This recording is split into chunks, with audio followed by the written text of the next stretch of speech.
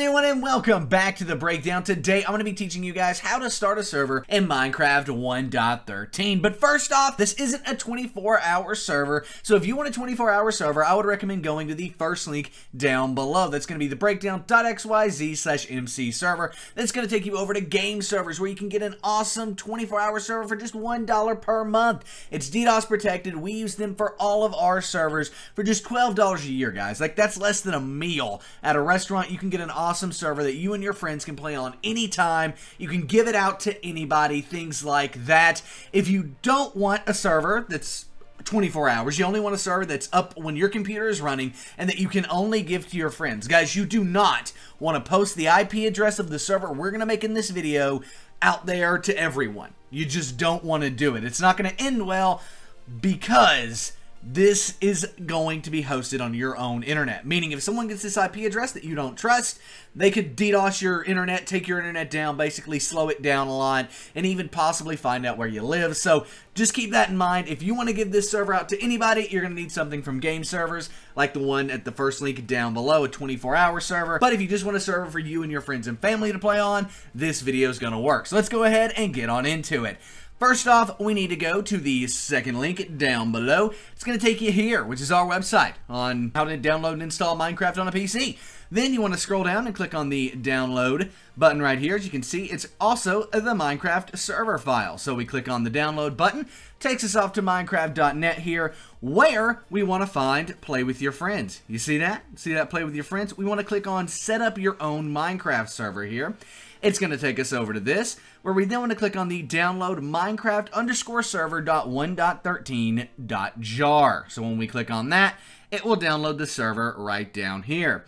Now, if we minimize our browser, it should be here on our desktop. I actually need to keep this file as well. I promise it's safe, guys. It's from Minecraft's official website here. So we know 100% that this is safe. So if we go ahead and minimize this, we have our server, right? That's what it's called. It's called server. Now, if this isn't on your desktop, don't freak out. Hit the Windows key on your keyboard and R at the exact same time. That will open up the Run application, where you then just want to type in downloads, hit enter, and it will be here in your downloads folder. Drag it to your desktop just for ease of use. Once this is on your desktop here, we want to right click, create a new folder, and you can title this folder whatever you want, but it's going to house your server. So I'm just going to title this Minecraft 1.13 server. And then we want to take our server file we downloaded here and drag that into Minecraft 1.13 server. Once we've done that, open this up and double click on server, right? It should automatically run. If it doesn't, don't freak out. Just right click on it, open with, right? So we're right clicking on this server.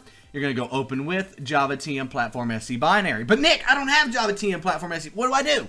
Don't freak out. Just go download the Java SDK. That's going to be your third link down below, the breakdown.xyz/Java. Go over there, download that, come back here, and you'll have Java Platform SC binary. You should actually at that point just be able to double click on this and it'll work. Once you've double clicked on it though, it'll load some stuff like this, and you should have this EULA document. Go ahead and open that up. It should just open in Notepad. And then you want to go right here and read this EULA. Make sure it's good. Make sure it's working. I have read it before this tutorial. I know this server is not going to violate the EULA, but make sure yours isn't. Once you've read that, come down here and change this to EULA equals true. And then go ahead and click on File and Save. I'd always do it twice just for good measure. Then you can close out of this Notepad window and double click on server yet again. Right, when we double click on server this time, it's going to go ahead, and it might take a little while longer, but it's going to go ahead and open this up, log into our world, create everything, do all of that stuff. Now, this is a server that if someone is on your own internet connection, right, say they're in your own house, they can literally go onto Minecraft, type in localhost, all one word into the IP, and it will launch into this server. But I don't know about you, but I don't have my friend living in my house. He lives down the road. So because of that, I need him to be able to log in from his house. And that's what we're going to do now. So once you see that done right there, see that? It says done. Once you see that, come in here and type stop, S-T-O-P, exactly like that, and hit enter. Boom. There we go. Now we want to come over and click the Windows key on our keyboard and R at the exact same time, yet again, right? That's going to open up this run program. Then this time we want to type in CMD, exactly like that, and hit enter. It should open up the command prompt. Once we're in here, we want to type in IPCONFIG and hit enter. If this doesn't work for you, let's say it doesn't let you type in ipconfig, no worries. Come up here and click on your Windows icon, the top or left for me, probably in the bottom left for you. It's going to open up this. This time you just want to type in CMD yet again, and then you'll see the command prompt app, except right click on it and run it as an administrator. Then, same thing, type in IPCONFIG, IPconfig, all one word, and it will open up this. From here, we're looking for two numbers. Two numbers are going to be used here, the IPv4 address and the default gateway.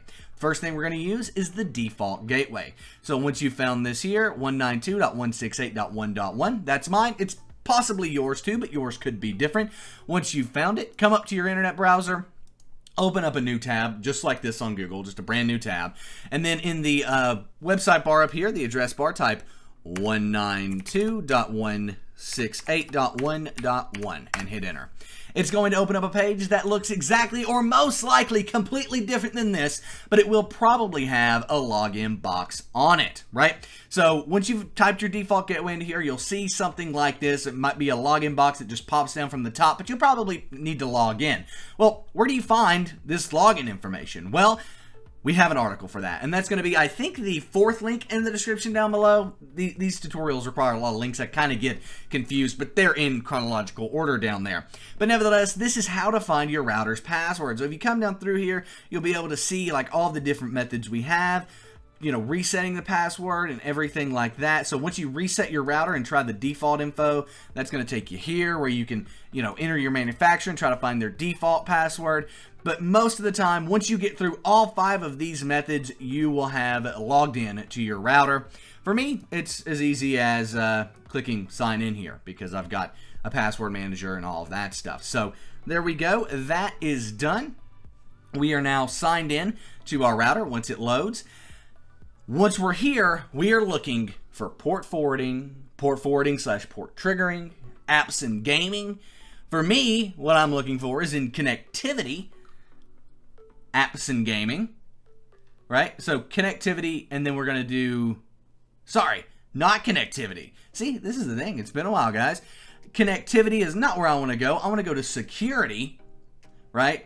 And then go to apps and gaming, right? So for you, it might be an advanced, it might be an advanced, it might be a security advanced, it might just be port forwarding labeled on the side of your router over here, right? Every router is different. I know on Netgear, it's typically in the advanced tab, you know, TP-Link is the same, like TP-Link routers are typically in the advanced tab.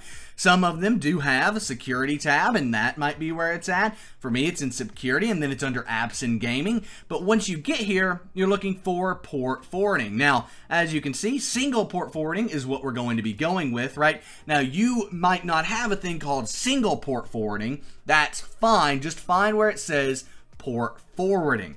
Once you're there, I need to add a new single port forward. You might not need to do that. For the name of the port forward, I just always title it Minecraft.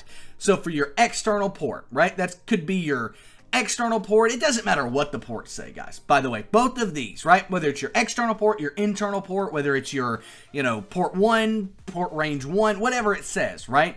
It's going to be the same for both of them. So 25565 and then 25565, right? That's what you need to put in both of these. 25565 and 25565. Simple, simple stuff, guys. Don't overcomplicate it. Once you find port forwarding, you're most of the way there. Just for both of the ports that are available, do 25565 and 25565. Now, what does matter is protocol. So for me, I have both. You might have TCP/UDP, UDP/TCP. Basically, you want to make sure both of these protocols are selected. If for whatever reason your router doesn't have that, it should. But if for whatever reason it doesn't, don't freak out about it. Just go and do this 2 times, right? Do it once for TCP, add another port forward with the same ports, everything exactly the same, and then do it again for UDP. However, most of you are going to have a TCP/UDP option or a both option. I'm going to go with both. For device IP, right? We're going to come back over here to command prompt, And this is where our IPv4 address is going to be used, right? So for me, that's 192.168.1.123. Yours might be different than that, and it probably is, but that is perfectly okay, guys. So I'm going to come over here, 192.168.1.123. Pretty simple stuff. I'm going to double check that. Boom. Now I'm going to click save, click apply, and now the port forward is set up on our router. Click OK there. And now we can minimize our browser here, and we are going to need to look at this. So here we are. I want to go ahead and open up the server properties file. You should be able to double click on it. It might make you select something to open it with. If it does, just select Notepad. We all have Notepad on our computers, so it's an easy one to use.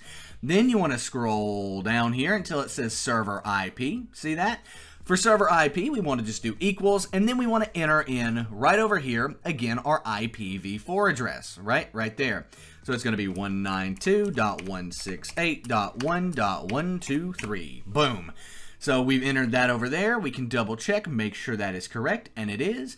And then go ahead and click File, save on that, and you can close out of this. I will also say there's a lot of stuff that you can change here about your server. You want to make a creative server, change that right there. You want to do, you know, like higher difficulty, change that there. Turn off mobs, you can do that. All sorts of stuff can be changed in here, so look down through that if you want to make some additional changes to your server. But you need to add in the IP address for things to work. Go ahead, close out of this, and now we can go ahead and launch our server right here. Boom. While that's launching, and by the way, to launch your server, just double click on where it says server. While that's launching up, I wanted to show you guys this. This is also linked in the description down below. This is our guide to port forwarding, right? So it shows you everything you want to do, and we actually go through here and show you everything you need to do for port forwarding. It's a pretty simple 4-step process, and some people, it's a lot easier to use a text tutorial. I get that, and if that's the case, here it is for you.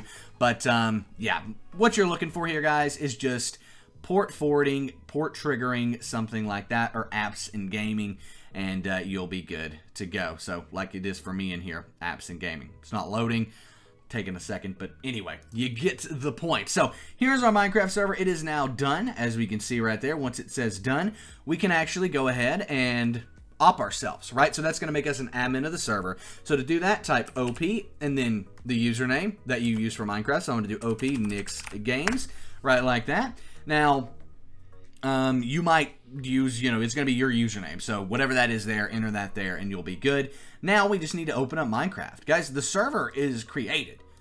It's up and running, right? So if we launch into 1.13 here, there's 2 ways to test your server. I'm going to show you the way that you can join your server, and only you can join your server, and then I'm going to show you how your friends can join your server. You should also be able to join your server off of that method, by the way. So once we're in here, we can go into multiplayer, and see, this is wanting to allow the server to access the internet, right? So what does that mean? What does that mean? Well, basically, this is a server that's accessing the internet, and it needs the firewall to be okay with it, right? It needs to let it through the firewall in order to let people join your server. Most of the issues that people have with servers, if their port forwards are correct, it is a firewall messing with it. Either our Windows firewall, right here like this, or it is the firewall on your router, right? Your router is going to have firewalls in it. As you can see right here, this is my router's firewall. And if all these were turned on and set up and everything, it would be blocking people connecting to the Minecraft server. So that is something to keep in mind there. I'm going to go ahead and click Allow Access on that, and then now we can minimize this. I'm going to go ahead, direct connect to our IP address here. So we're going to do IPv4 first. Only you will be able to join off of your IPv4 address. So for me, that was 192.168.1.123. Only you will be able to join off of this IP, but it's a quick and easy way to see if your server is in fact up and running. And as we can see right up there, Players Nix Games has joined. Awesome. So we know the server is working for us. We know it's up and running. We know things like that are good, right? It's great. We should also be opt, so we should be able to go like game mode 1, right? And, okay, they've changed the command. Game mode C. There, what? Game mode created?